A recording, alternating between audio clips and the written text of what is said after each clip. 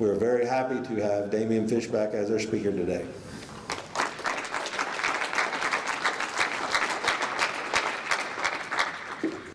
Thank you.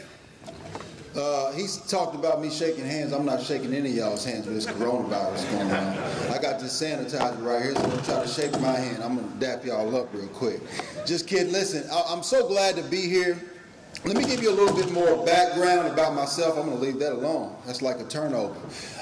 So for me, I am originally from Kentucky. All right, so I'm going to tell you exactly what I'm going to talk to you about. First things first, my mentor, he always told me with every speaking engagement to follow the 5 B's, and I would stay out of trouble. Those 5 B's will be brief. Be brief, brother. Be brief. So that's what I'm going to do this morning. I'll be in and I'll be out. But I do want your undivided attention. I'm going to talk to you about 3 things: work ethic, attitude, and commitment. I think those 3 things will get you anywhere you want to go in life.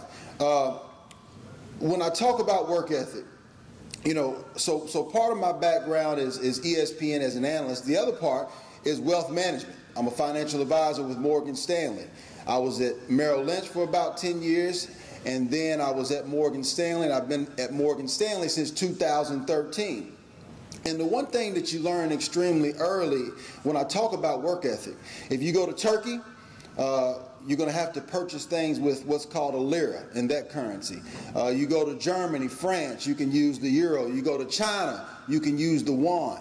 But the reason I talk about work ethic is because greatness is purchased with the currency of hard work.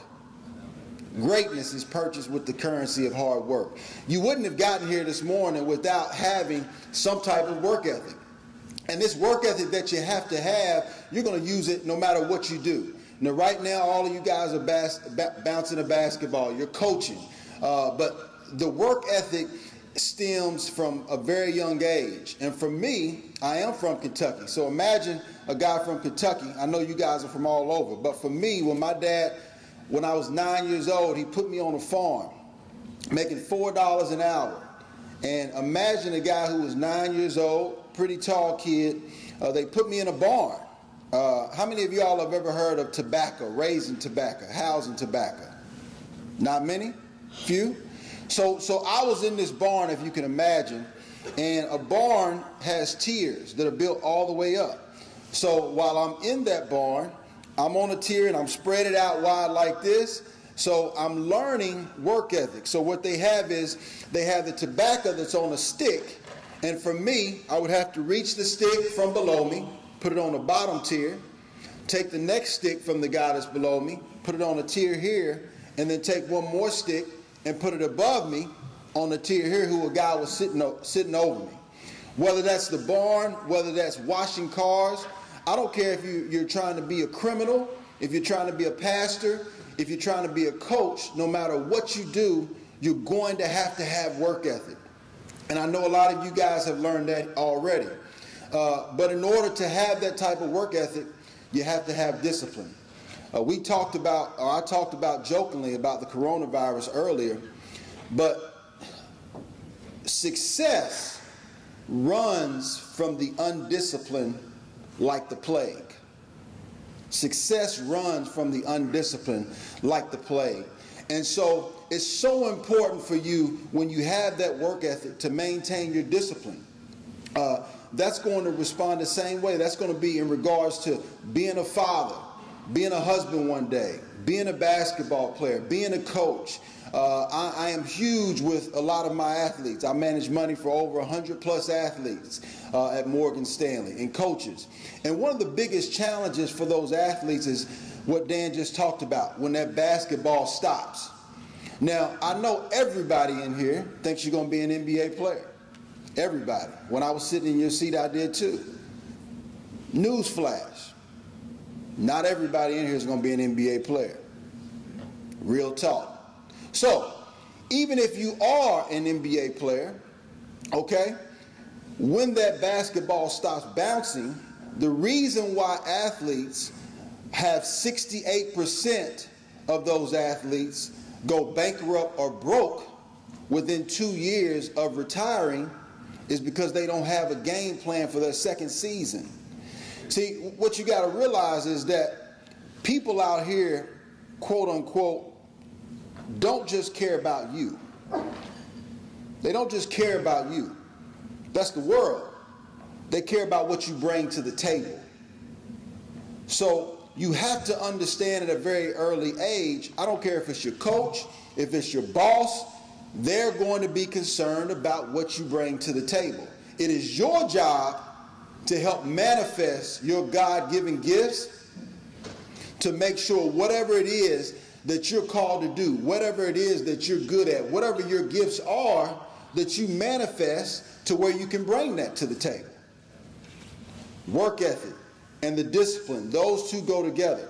So for my athletes, when they retire, the first thing that I'm concerned about is, what are you going to do when you finish? Now, I think something that a lot of people are missing out on, a lot of athletes want to go into coaching. A lot of athletes want to do what I'm doing. They want to work for ESPN or CBS or TNT, work for television networks. And one of the reasons athletes love to do that is from an ego standpoint, they are able to maintain their relevance, right? You heard Daymeon Green joking on Charles a little bit, talking about the fact that he's working that job because he needs that job. Charles is a close friend, and trust me, he doesn't need that job. He gets a couple $1 million just to do one Capital One commercial. But my point is, when you finish your career, you need to have an idea of what your second season is, what your gift is. Now, that could be officiating. A lot of your top officials in the SEC, where I do a lot of my commentating, minimum of 6 figures, you know? And so when people are laughing and saying you may not want to put these stripes on, it's a way to provide for your family. A lot of the major SEC officials make $300,000, $400,000. Obviously coaches, right, in the coaching rank. But I will say this, if you're going to get into coaching when you finish, do not get in coaching just for the money. You can ask all of your coaches here. If you're getting into coaching for the money, you're in it for the wrong reasons. Your coaches here today, 99% of the coaches are in it because they want to make an impact on you. They want to make an impact on your families. So realize that.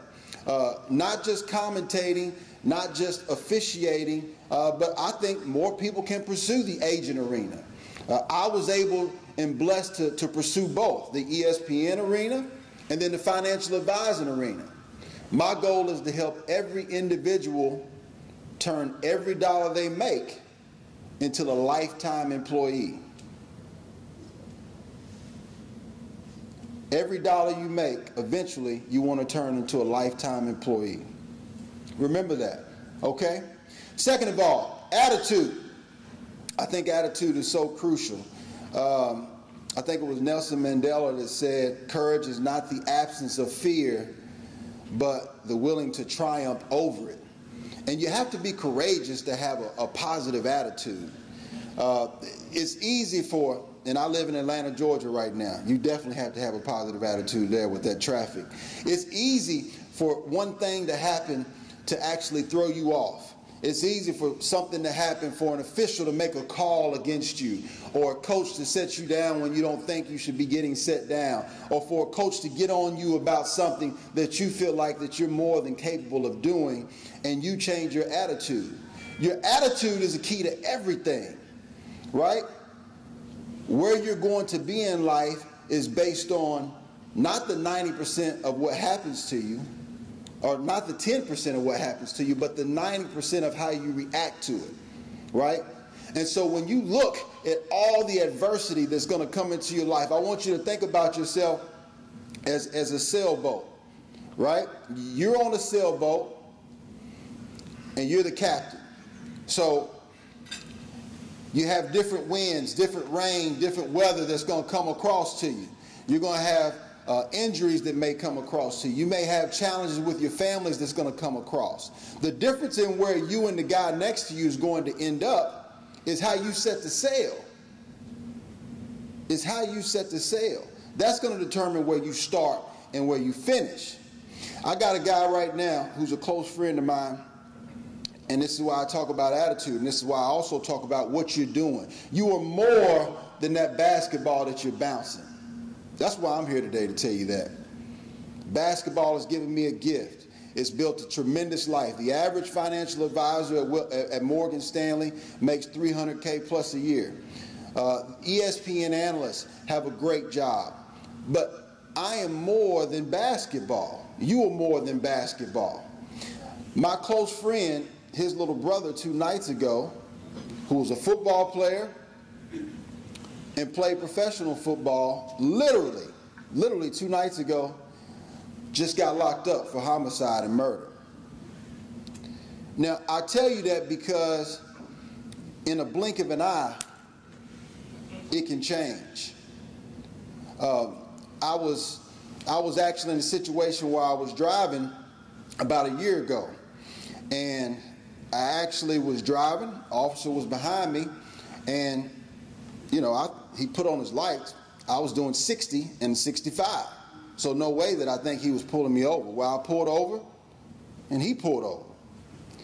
So I'm like, well, maybe he is coming after me. I pulled over again. He pulled over again.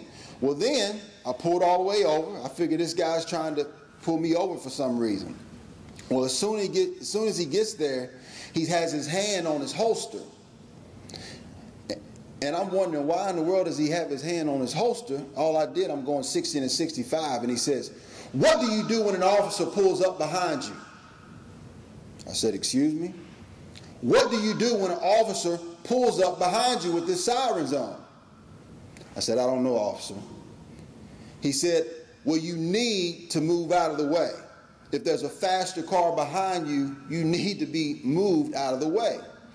He said, "Instead, you take your time, you go over 3 lanes and almost get myself and my partners hurt." Now, at this time, I'm looking in my rearview mirror. Another police officer's pulled up, and he has his hand on his holster. Now, whenever he pulled me over, I already had my driver's license, proof of insurance, hand on the steering wheel. But I tell you that story. Now, I said, "Obviously, officer, I would never do anything to endanger you or yourself or your team." He says, "Okay, sir. Thanks for your time. Have a good day." I tell you that story to impact, hopefully that it impacts you, the power of the attitude.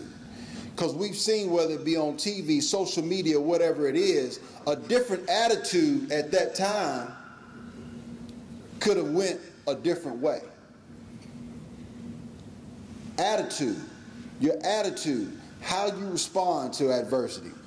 Coach Bruce Pearl, who's down at Auburn, he says this all the time, and I love the fact that he says this. He says, adversity doesn't build character, it reveals character.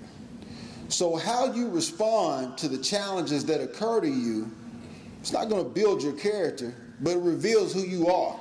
It reveals what happens when you have these challenges. Your attitude is the difference between you shooting 65% and you shooting 80%, right? It's time for each and every one of you. You're all of age now, right? 6 years old, 8 years old, even 12 years of age. You can kind of blame, this didn't happen or that didn't happen. You're at the point now where you can't blame anyone else for where you're at but yourself. No excuses. No excuses. Again, that boils down to attitude, right? I could have made an excuse because when I was a freshman in college and made the All-SEC freshman team at Auburn, I could have made an excuse that I had an injury, that I had a torn cartilage, or that I had a dislocated finger, or that I had a hyperextended knee, or a fractured ankle, which is why I got waived with Miami, or I had a broken knuckle. I could have made an excuse.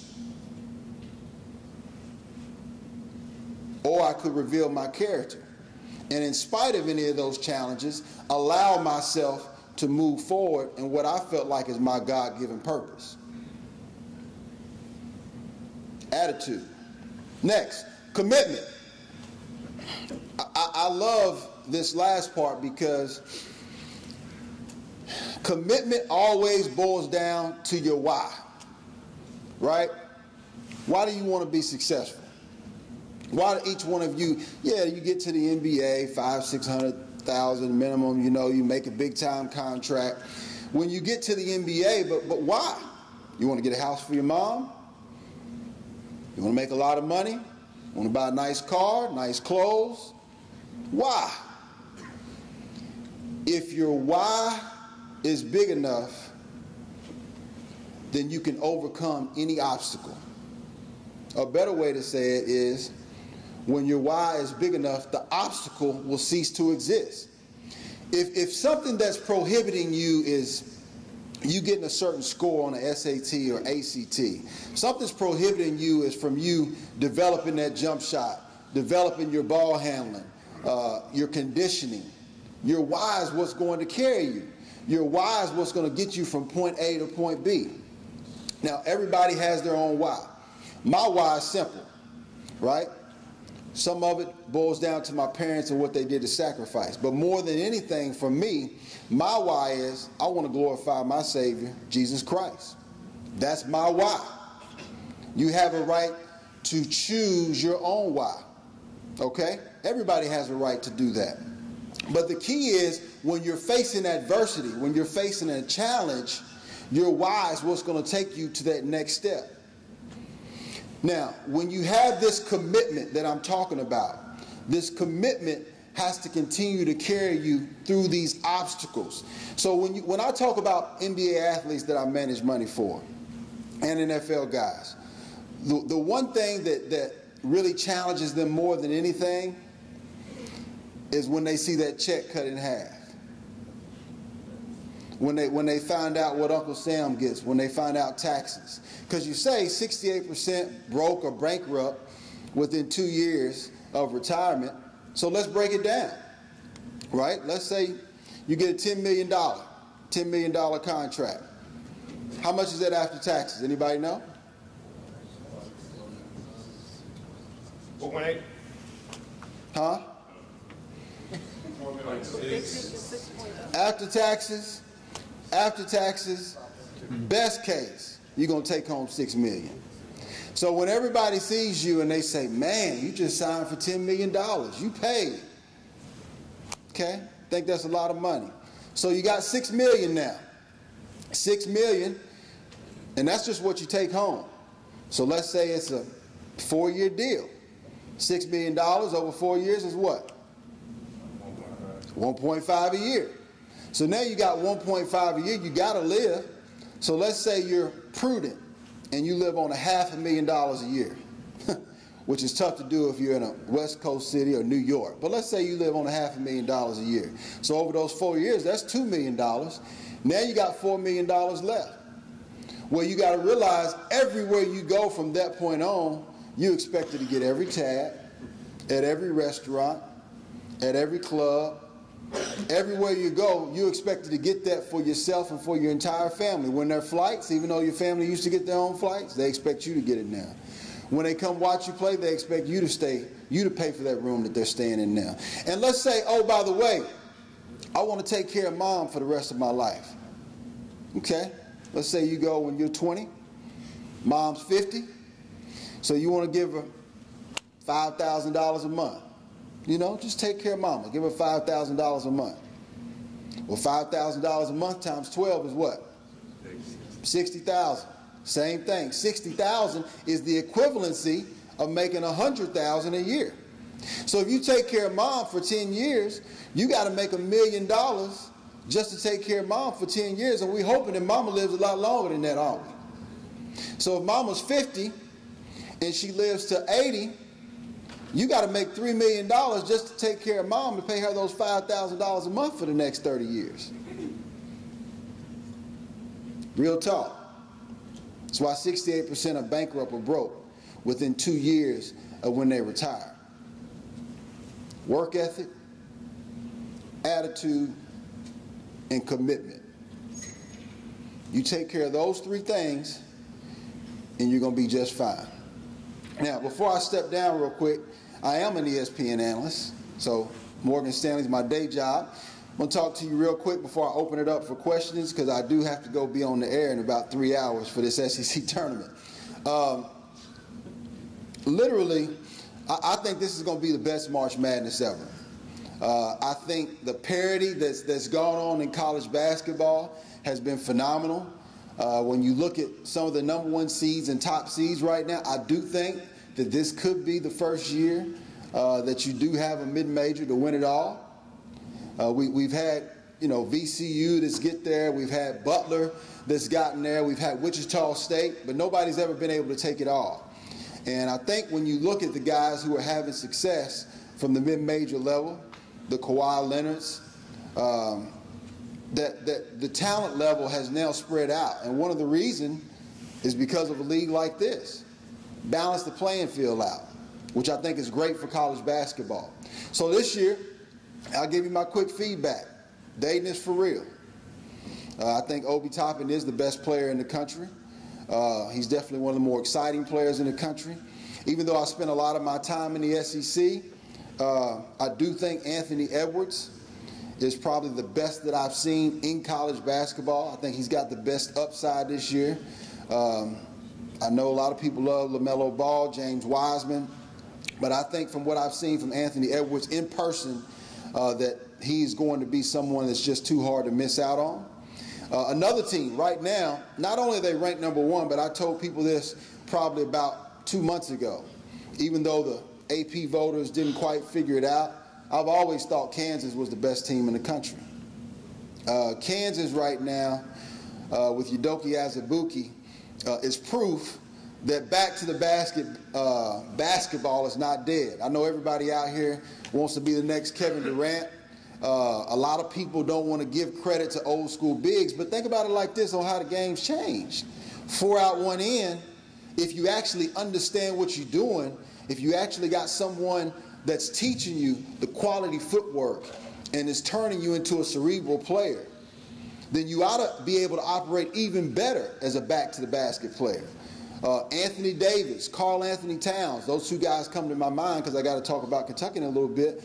But those guys both, even though they play perimeter basketball, they eat with their back-to-the-basket game.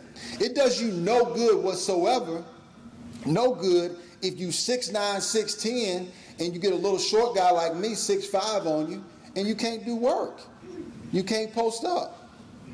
One of the greatest basketball players of all time, Michael Jordan, we can argue, Michael Jordan, Kobe Bryant, LeBron James, we can argue that. To me, Michael's the GOAT, always will be. But it was the back to, I like that round of applause, right? Subject closed.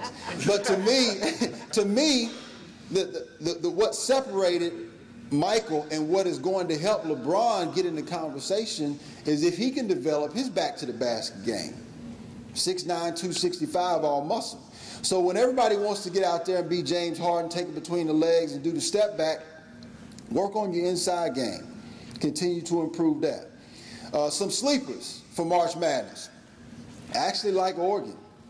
Dana Altman does a tremendous job. He has a great style of play. And I think, once again, Oregon will be a sleeper and shock some people in the tournament. Out of the SEC, I'm going to do the SEC tournament. There's 4 teams that are projected to get in. I do think Mississippi State will get in. They're going to probably have to win a game. If they win a game and they lose or play Kentucky well, they'll probably be good. But I think out of the SEC, Kentucky and Auburn at this time are the best 2 teams that will be projected to do the best in conference play. The last thing I'll say is just don't limit yourself. Have a big mind and have your own mind. It's changed a lot. When I was coming up, I didn't have social media. And I purposefully do not do a lot of social media right now because I feel like I can control my brand in different ways. I'm not saying, look, LeBron James is getting $300K to do something on social media. So the money is there. It's real. But when you talk about mental health and everything that's going on around young people, realize what's real and what's fake, right? Realize the difference between what you scrolling down on Instagram, what's real and what's fake. And last thing, but not least, is listen, man. Listen. Man, I know, because I used to be in your seat. We had a top 7, top 8 recruiting class when I came into Auburn. And you think you know it all. But the inability to listen, the unwillingness to actually take constructive criticism and advice is like you having access to Google Maps or Waves. If you like Waves, avoid the cops. If you have that Google Maps, then, and it's telling you there's a wreck 10 miles down the road, and it gives you an option that's going to save you 30 minutes, and you don't take it. That's what it's like not listening. You will never reach your full potential if you don't learn to listen. Whether it's me, whether it's your coach, whether it's your mentor, whether it's your parents. And don't allow that excuse to say, well, you haven't been what I've been through. Everybody's been through something. Matter of fact, if you've grown up in the United States, then I don't care who you are and where you're from, you're part of the wealthiest country in America. You want to see some people struggle, then go to Haiti. Go to Haiti where people are sleeping on dirt floors, okay? Go to Haiti where my father literally just left as a mercenary and as a missionary and gave everything he had but the clothes on his back. You got it pretty good right now. You got it pretty good right now. Matt's going to come up in a little bit and speak to you about the NCAA. I'll say this too. When you go to school, man, get your education. Everybody here thinks they're going to be the next LeBron James, the next Kobe Bryant. Your education, again, that basketball is going to stop. And when it stops, for those of you all who think you know it all, you ever been taking a shower and the water immediately go cold on you and you can't get out quick enough? For those of you all who think you know it all, there's going to be a point in life when that happens if you don't listen, if you don't prepare for life after basketball. That water's going to go cold, just like that. I've seen it happen. I've seen it happen time and time again with people who don't listen. All right? I got about 5. I'm going to open it up for questions before I get out.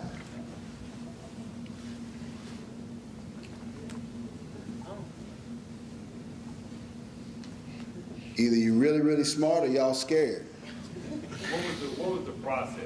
So after you figured out, hey, basketball wasn't the thing I wanted to do, what was your cold water moment, so to speak? How did you say, I want to go to ESPN? Like, sure. What transcended that progress? Like, for people who don't know, how can you say, this is my passion now, I want to go here? What's your cold water moment? Good question. So he asked me what was my cold water moment. When did I realize that I had to do something besides basketball?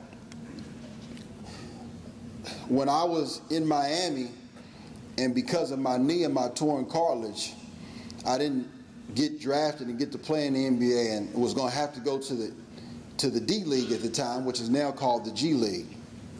I went back home and realized I didn't have any money. And some people wouldn't tell you this, but I just love giving you real talk. At that time, I was in Auburn. I was sitting on the side of the road. I don't even smoke, but I seen a bunch of other guys do it, so I got a Black and Mild. I'm sitting on the side of the road.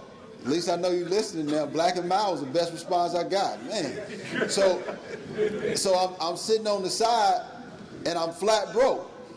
And the director of ops, who I was upset with because he gave some other players on my team better shoes than me, who were projected All-Americans, came up to me and he said, "What's wrong?" And I said, "I'm flat broke. I refuse to go to my parents as a man. I don't know how I'm going to get my next meal." And literally, he gave me $300 at the time. That $300 was a lot of ham and cheese sandwiches. I used to put the toaster, eat the same ham and cheese sandwiches. Matter of fact, until I was able to go overseas and make about $25, $30 a month, I actually was working at an Econo Lodge, 11 to 7. I worked 11 to 7 on the night shift because I didn't want anybody to see that I didn't make it, that I didn't need money, that I felt like that I failed. But the one thing that I will say is, it didn't build my character, but it revealed my character. Because the worst thing that I could have done at that time is, feel like that I was too good to work at the Econo Lodge, that I was too good to clean bathrooms, or I was too good to do whatever. That was that moment for me. After that time, came back, started working on the Auburn network. People said I had a face for radio at that time.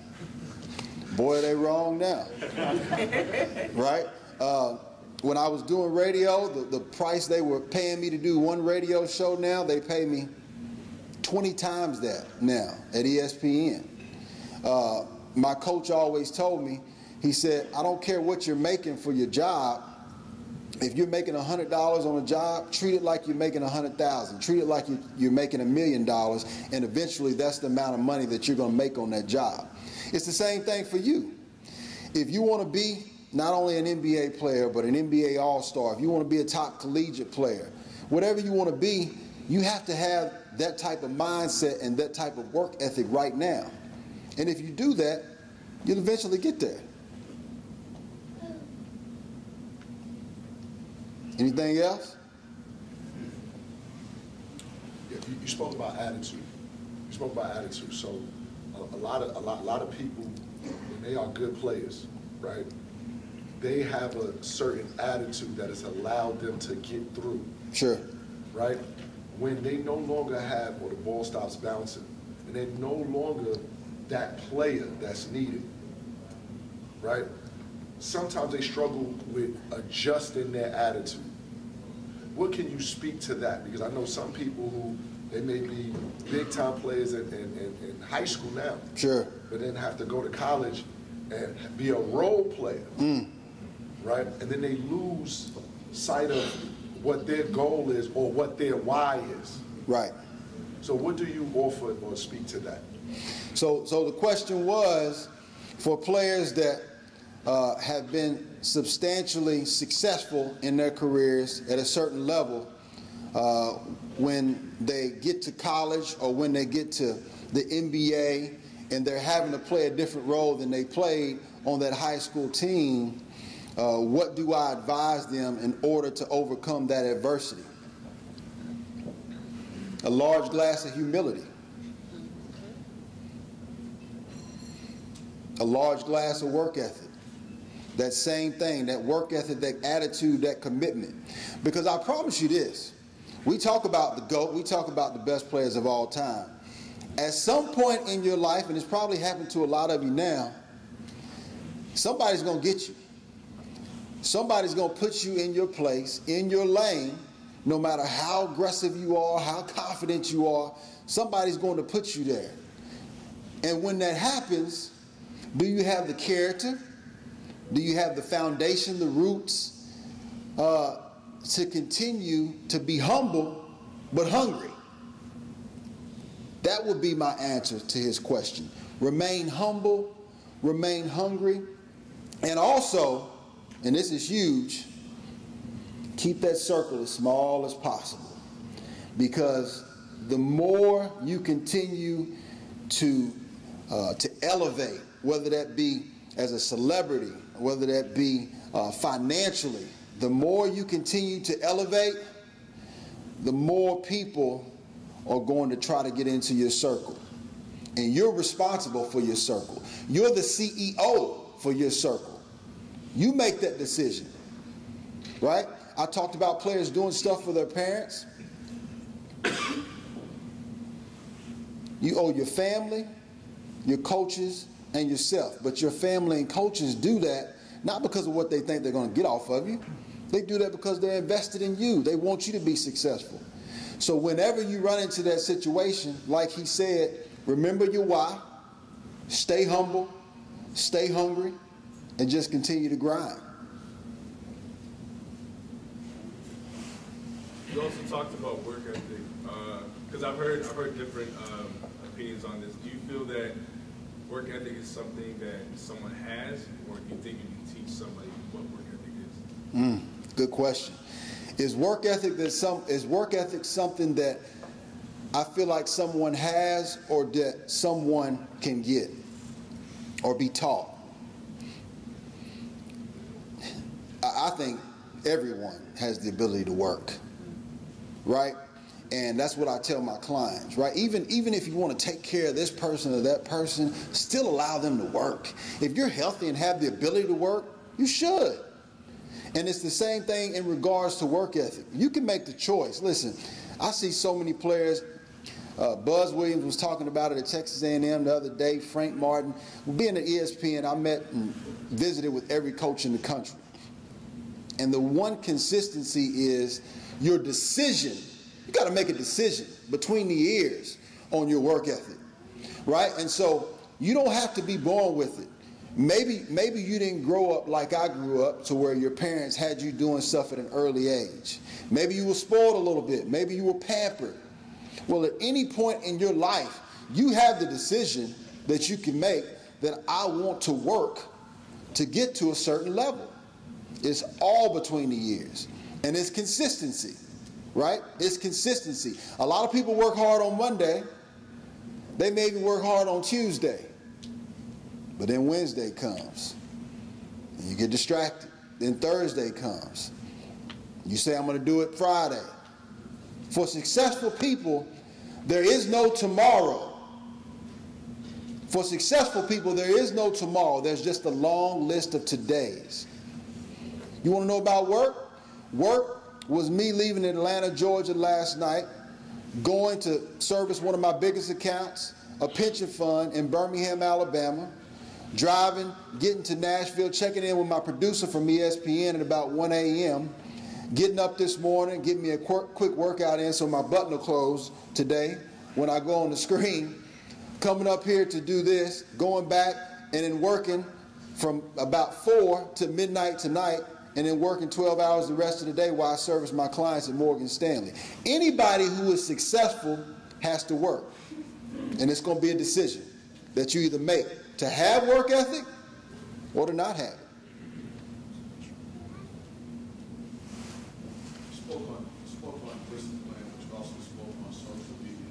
I think today's generation thinks that they can get a scholarship if they have 500,000 followers. You just speak, because you commentate for the SEC Network.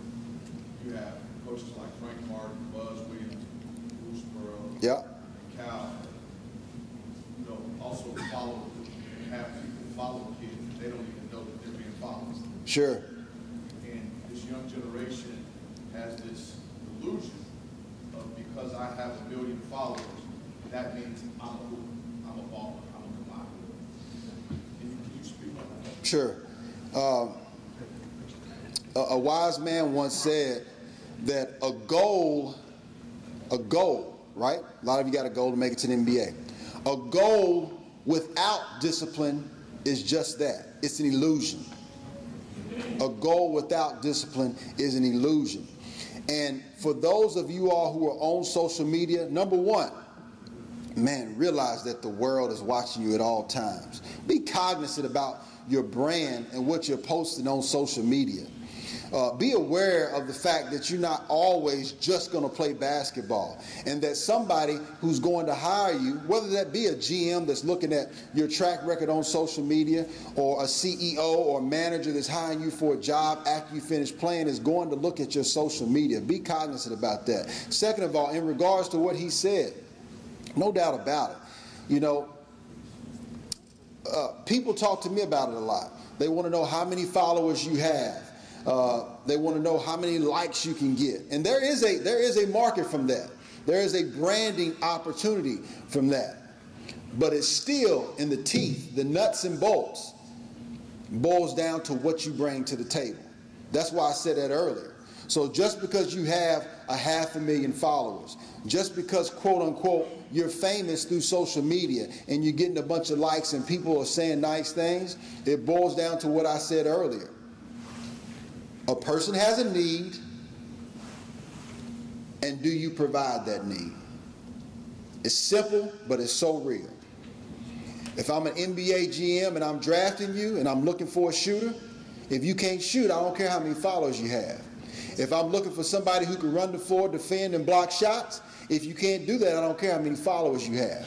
If I'm looking for a good guy to be somebody who I know is going to be a good locker room guy, which I've had a couple of players in the first round that the GMs and agents have told me one of the biggest things that helped them sell them to the team was that they felt like they were going to be a good locker room guy. They felt like they weren't going to have problems with them. And that's why they went from second round to a top 16 pick or a lottery pick or a late first round pick. You have to be cognizant about what you bring to the table. Period.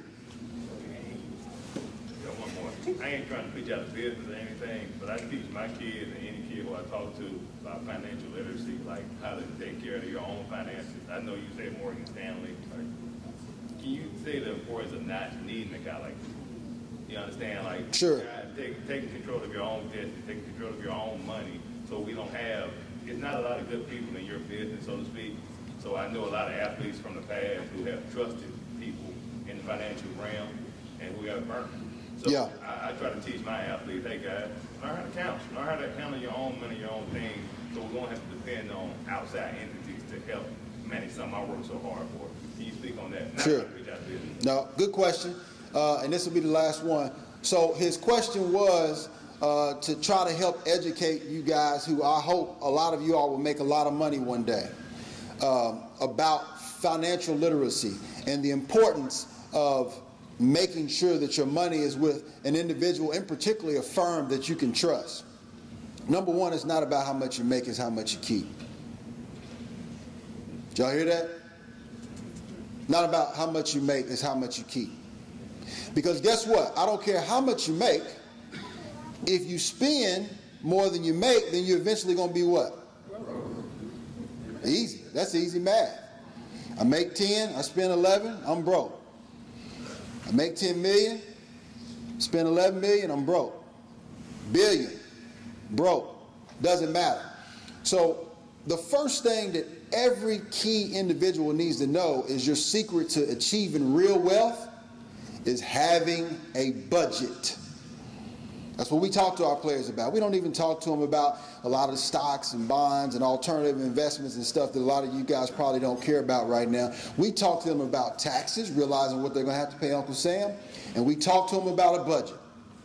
How many of you guys right now really think you have an idea of what you spend a month? I appreciate your honesty. Most of you don't. Most of you don't. You need to have a budget of what you spend. You need to know how much you're spending online, whether it's Apple Tunes, whether it's cable, whether it's meal, whether it's gas. Everything that you spend, you have to know what that is. Because if you don't know what that is, then you don't have money to invest. You don't have 9 to 12 months of expenses, which I call sleep good at night money. So if something happens, then you know you have this just to take care of yourself. Until you have that, we don't even need to start talking about investing. You have to have that first.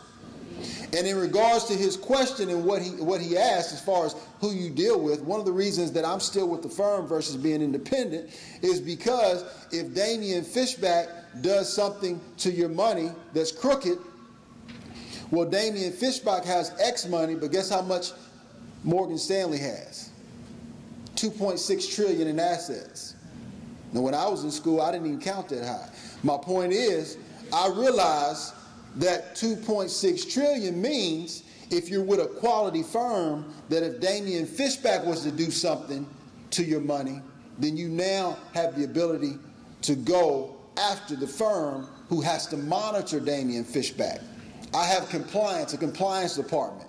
If I make a certain call, I have to make sure it's approved. If we send money out, I have to make sure it's approved. I may send a wire out for you, and then they're going to call you and say, did you tell Daymeon Fishback to send a couple of $100,000 wire out? They're watching me. So you want somebody watching the person who's watching your money. That's what Morgan Stanley does. It's what Merrill Lynch does, what Goldman Sachs does. So make sure that you're at a quality firm, but most importantly, make sure that you have an individual that you trust. And it's okay for you to get people that you care about and that you want to empower, right? But make sure that they have the criteria, the talents, the gifts, the expertise, and the competency to do what you are hiring them to do, right? Now, no disrespect to the coaches, but if I'm a coach and I'm not an accountant, then I don't need to be your CPA and doing your taxes. If I'm your principal and I'm not an attorney, then I don't need to be negotiating your contract. Does that make sense? Your mom and dad, if they don't have an experience in wealth management, which my parents didn't, right? You got to go from a mindset to where some people grow up and they got to think about whether they're going to put cheese on their Whopper or not because they don't have enough money to where they could buy 15 to 20 Burger King franchises. That's a huge difference. That's a paradigm shift. That's something that they haven't encountered before. And so when you're dealing with that three-legged stool that I call, your accountant, your attorney, your financial advisor, right? And then you got another one, obviously your agent. When you're dealing with that, make sure that you have qualified people. And I always tell people the rule of three. Interview three people, three different people, and choose the best. All right? I got to get out of here. Thank you so much for your time. Best of luck.